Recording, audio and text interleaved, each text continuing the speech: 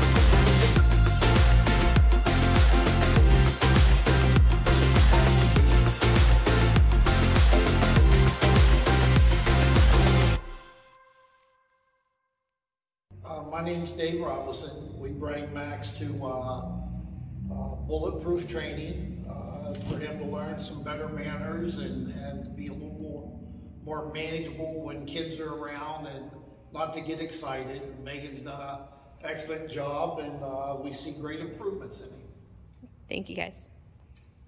Yes, my number one concern was walking him because he loved to pull on the leash and he's very strong. So basically, I was totally amazed today. First try, he heals. He walks along beside of me without even the leash on. So this was great. Thank you. Megan. Thank you. For him being 5 months old, I think he's done an excellent job. Oh, thank you, guys.